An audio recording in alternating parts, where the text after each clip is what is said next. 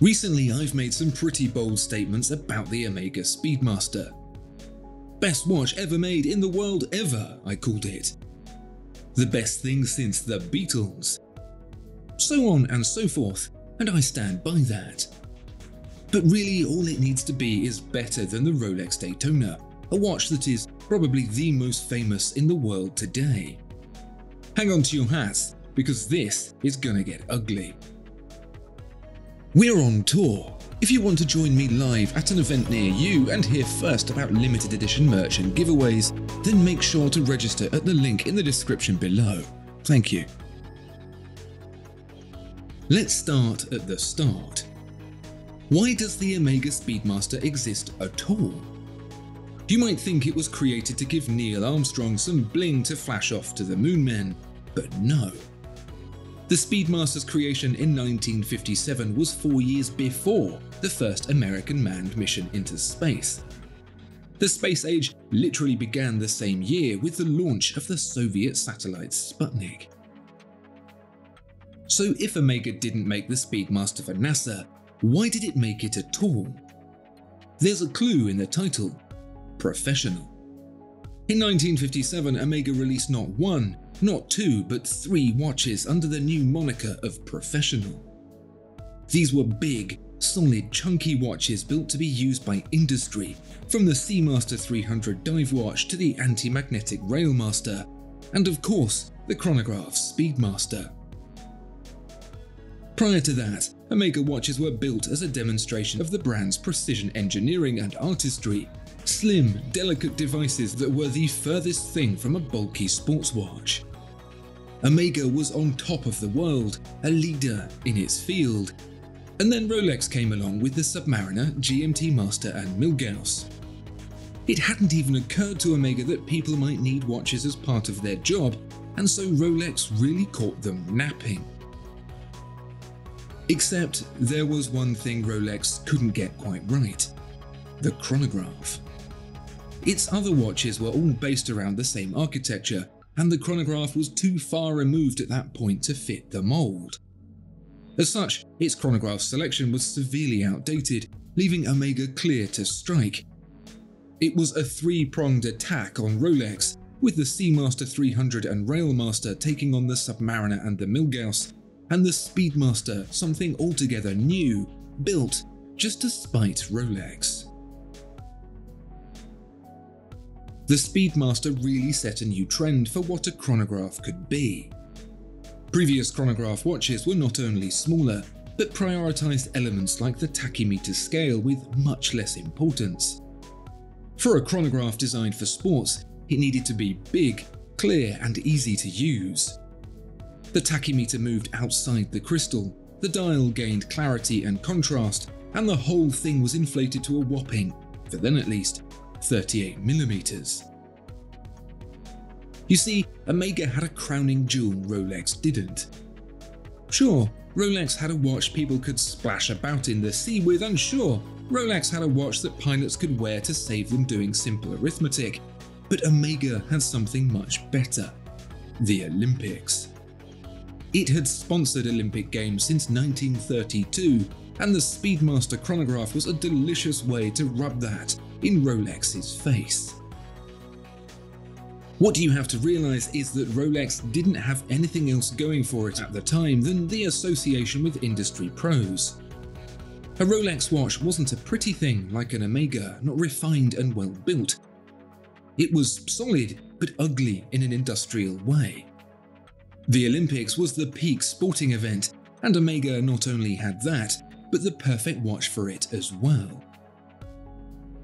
So naturally, just as Omega copied the Submariner, Rolex copied the Speedmaster.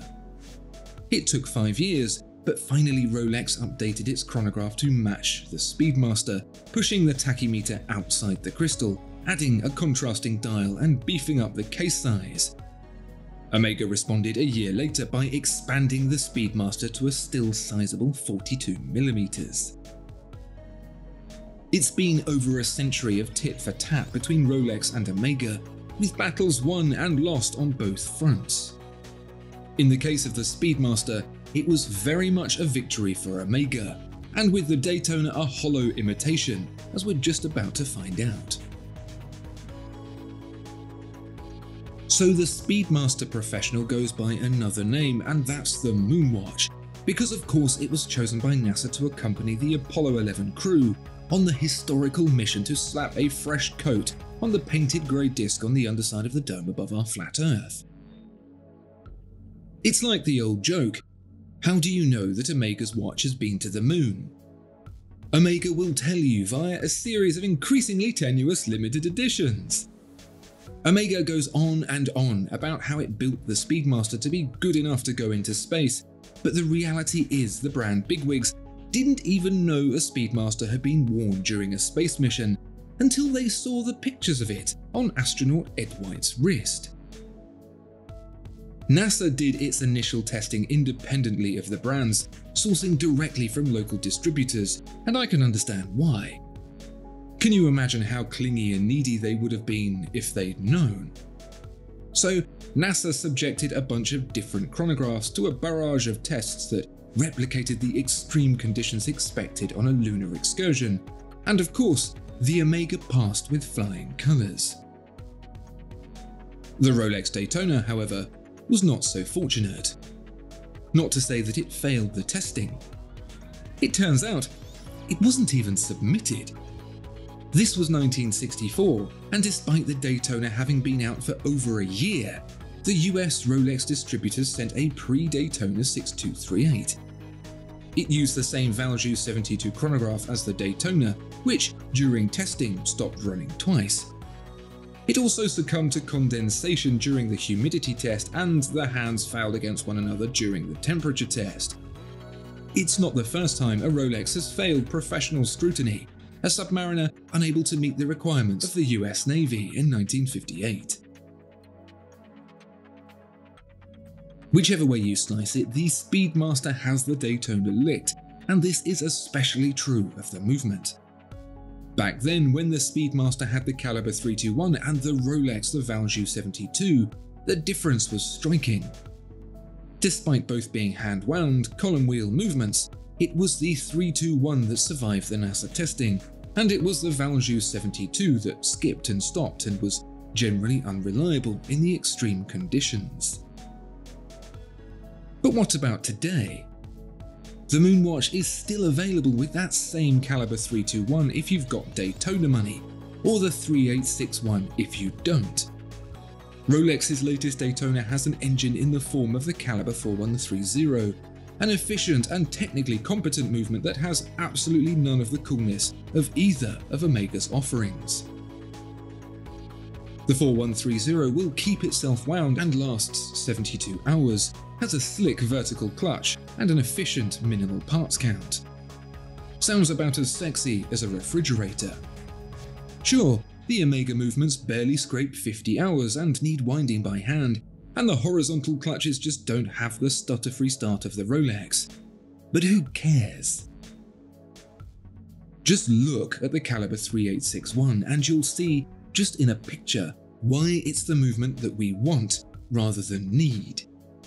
Rolex doesn't even bother putting its on show because who wants to see the innards of white goods?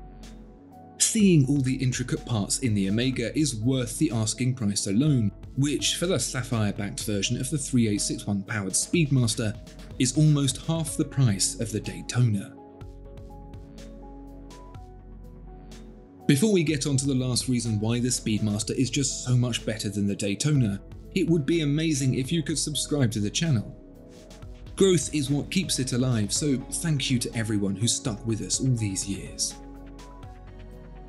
Now, as it happens, the first watch worn on the moon wasn't on the wrist of the first man on the moon, Neil Armstrong, because he wasn't wearing a watch at all. Seems a bit weak for the second man to wear the first watch, but the reason for that actually makes the Speedmaster story even more endearing. The mission timer in the lunar module had failed, and so Neil had left his Speedmaster behind to take over. That's no marketing stunt. That's the watch doing what it was built for, and doing it exceptionally well.